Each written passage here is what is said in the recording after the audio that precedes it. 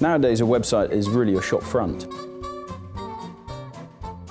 And we've always sort of really treated it like a window display, that we really want to give people the option to kind of see what we're doing before they come in and really be aware of the pricing, to try and break down hidden boundaries behind tailoring, to show everybody the different style options, show as many different cloths as possible, simply to put people at ease before they come through the door.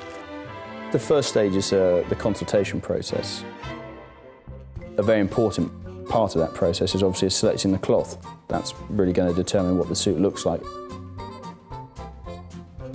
Making tailoring more modern and accessible, but while still being traditional. The great thing about us as a company is we're very forward-thinking. We integrate technology into the equation. So when we're going through the design process, the customer, they'll have an on-screen visualisation when we're talking about different design details. We'll spend a good time with the customer working out what the suit's needed for, whether it's a wedding, whether it's a work suit, because the cloths will need to reflect that. The customer will then get measured. And it's about making, accommodating that customer to, to what he wants within our sort of house style. We'll then make a pattern for that customer, jacket pattern, trouser pattern, waistcoat pattern, overcoat pattern, whatever it is. So the pattern becomes every customer's blueprint, and that's stored on file, so any subsequent orders will always be cut off that. Once it's made, we then try and turn a flat piece of fabric into a three-dimensional fitting. It's an art form, and it takes us about 60 hours to make a handmade suit. We have to amalgamate all the different components of that suit, and there are different people involved in the making of it. You do need something extra, though, to bring the next generation of bespoke clients through the door.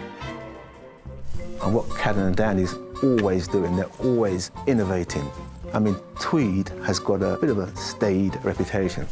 You come to Cadden and Dandy, you're going to see tweeds cut in exciting colours, exciting designs. It's worn with panache. It gives people a bit of a lift. People come here and they think, wow. Cadden and Dandy have quite a flexible approach to tailoring.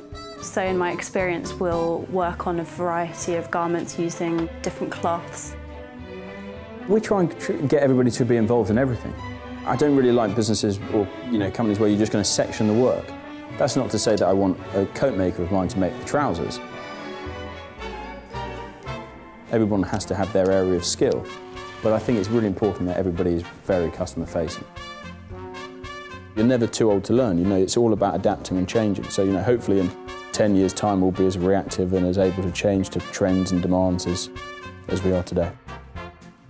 I can't imagine doing anything else.